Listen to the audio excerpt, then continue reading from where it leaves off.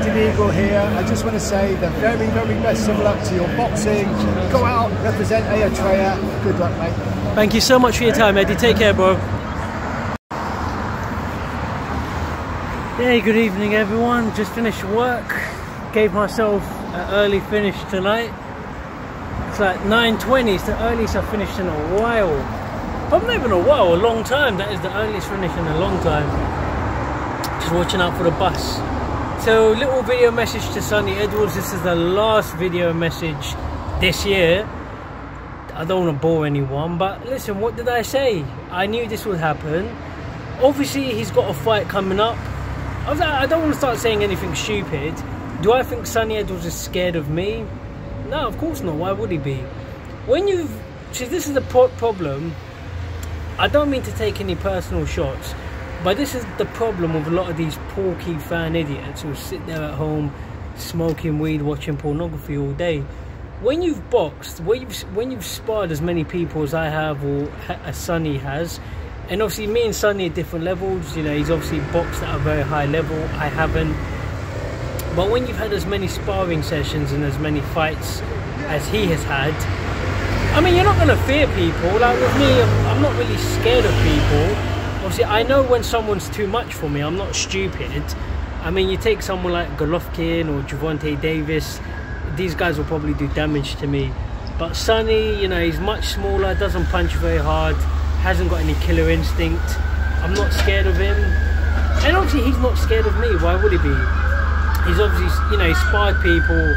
I assume he's probably sparred people that are bigger than me, so I don't think for 1 second he's scared of me. But, you know, the guy's got a fight coming up, and, you know, I'm going to miss the bus just to finish this video. Look, bus is there, but I'd just rather just get this video done.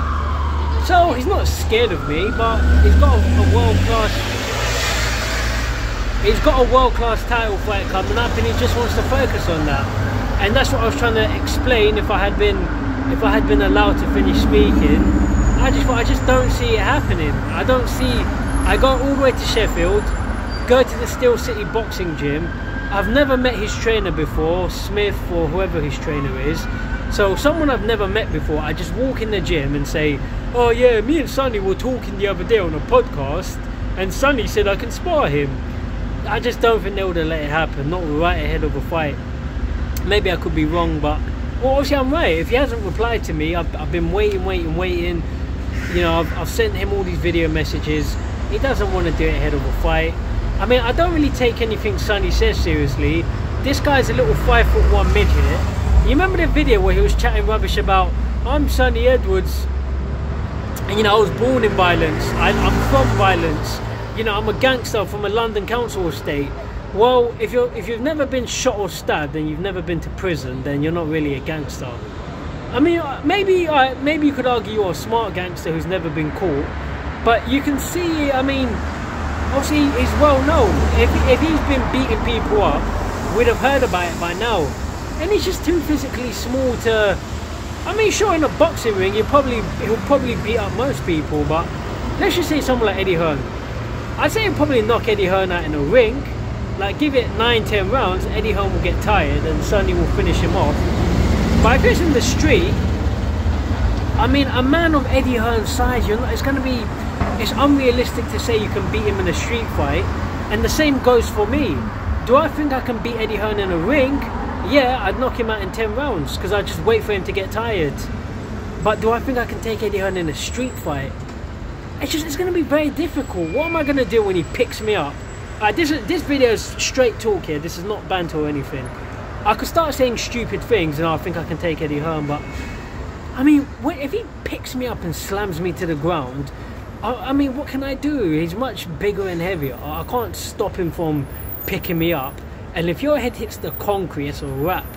So when Sunny was saying all that stupid stuff about, oh, I'm Sunny, you're just too small. I'm not saying this in a rude way. What are you going to do when people physically pick you up and then drop you to the ground? That's how you know he's lying, because obviously you've never hit the concrete, I'm guessing. Yeah, you probably hit the concrete when you're running. Your knees are hitting the pavement, but your head has never slammed the concrete. So that's how you know he's lying when he says all that stupid stuff about being a gangster. But you've never been shot, you've never been stabbed. So these are all just lies. And if you know anything about the streets, and I'm not from the streets, I think people from the streets are idiots. There's nothing cool about being from the streets. It just means you're an idiot. If you're from the streets, most people from the streets are cowards. Like, they fight in groups of 5 or 10, or, I mean, has Sonny never seen like a fight on YouTube? So the guy's just chatting rubbish. Because you're not in the street. Generally, it's not always going to be one-on-one. People are just going to jump you. So the guy is chatting rubbish. Yeah, a little man like that trying to go on as if he's, you know, who would I say is a street fighter? If it was someone like McGregor or one of these guys, I'll take them more seriously.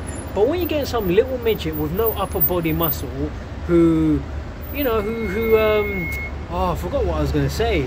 Oh yeah, no upper body muscle, who can't take people in the streets. Someone like Conor McGregor, I say Conor McGregor will knock out 99.99% of people in the streets. But I remember what I was going to say. The thing about little Sonny Edwards, you don't even know how to kick though. This is the thing. You're not going to knock people out. To me, Sonny Edwards will never. He can't take me in a street fight. My strategy will be. Thing is, I wouldn't try to box him in a street fight. If he tried to street fight me, nah, I'm not going to box him. I'll just grab hold of him. My method would be, let me just choke let me just strangle this little rat. Let me just try and get him to tap out. So this is the thing. Someone like the Conor McGregor, someone like that. Yes, these guys are dangerous in the streets. But a little midget boxer, all you're gonna do is throw punches. All anyone has to do is grab a hold of you. And the same goes for me. I'm 5'8", 12 stone. You know, about 12 stone right now. I can't take on men that are like 17, 18 stone in the street fight. I doubt it. You know how painful it is, yeah? If you're gonna punch someone bare knuckle, you can damage your own hand. Mike Tyson once had a street fight. He punched Mitch Green with one punch in a street fight, and Mike Tyson injured his hand from one punch. So if Mike Tyson's hand can't stand up to a street fight, what do you think little Sonny Edwards? Little Sonny Edwards, man, the guy weighs about the same as a chicken. Size of a little Chihuahua dog, trying to say he's dangerous out here in these streets. But you've never had a street fight. And the one time someone came to your gym looking for a street fight, so he gets in the ring with him, and alright, don't get me wrong, he went very, very easy on the guy. But you know, it's like you didn't even have the killer instinct to finish that guy off. My advice is someone should have just knocked that guy out and teach him a lesson not to come back. But obviously you're not as cold as I am. I'm not saying I'm physically the toughest person. I'm not saying that. But I'm a cold-natured person.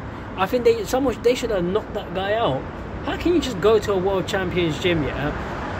You've been chatting all this rubbish online, you know, and you turn up. Someone should have put him in his place. But I give the guy credit for turning up. Most people wouldn't. And don't get me wrong, I don't mind going to Sonny Edwards' gym next year. But that's only because I'm not scared of him.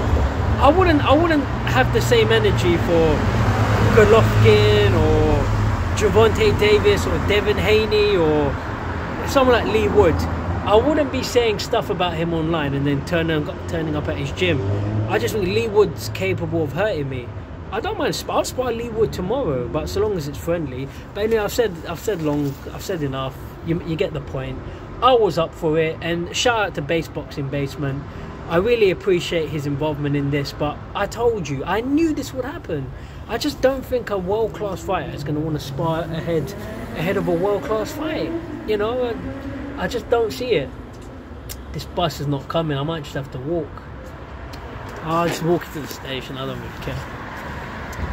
But bus is probably going to go past me on the way, but it doesn't matter. I'll just wait for it. I'll wait for it. It's probably going to pass me. So, Sonny Edwards, good luck with your fight. I genuinely hope you win. Not because I care about you. I don't really like you that much. But if you win, it's more beneficial for me.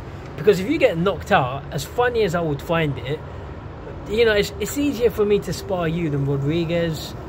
Rodriguez, I'd have to go all the way to America, and I've been before. I'm going to go again next year, but it's just quicker and easier to get to Sheffield. So I've said enough. I'll do a few more videos before I go, but yeah, I'm definitely not sparring Sonny Edwards this year. I did say, this is what I was trying to explain. I'm not scared to spar the guy because, I mean, well, what am I scared of? He's much lighter than me.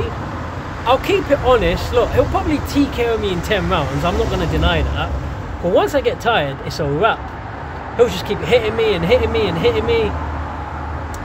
He can probably TKO me. I'm not going to deny that. But I'll bet he's not going to knock me out in 1 or 2 rounds. I could be wrong, but he's just so much smaller.